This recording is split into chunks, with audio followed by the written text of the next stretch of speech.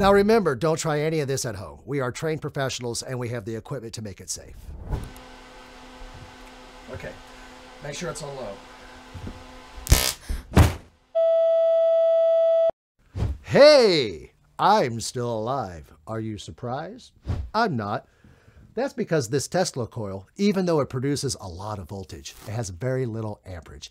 It is the amperage, or the current of electricity, that makes electricity dangerous. There's not enough amps to kill a person here, but it has a lot of fun things we can do. This is the Tesla coil. Mister, you have your finger on the power button. Can you wait until I count to 3? Did I say 3? Okay, I get it. If I ask a question, she's going to answer with a... So 1 zap means yes, and 0 zaps means no. 2 zaps mean no. I don't think Tesla intended for his equipment to be used like this. Now, before we play some music on the big Tesla coil, we're going to show you the small one. This one makes 10,000 volts of electricity, and it is now on.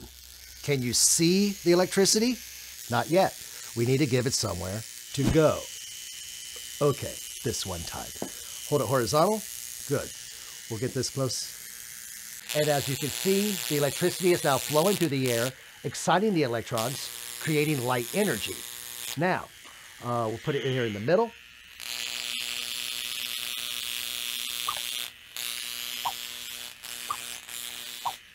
She's good. And now, I'm going to grab it. People often ask if this hurts. Does it hurt? Yes. Now the energy's going through me, and now into the light. We call this completing the circuit.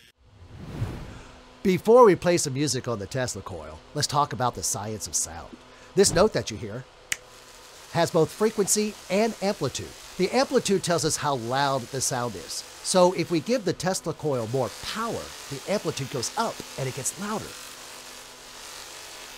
And of course, that electrical arc is actually making the sound. It's vibrating at a frequency. So if we change the frequency, we change the pitch. Now let's play some music.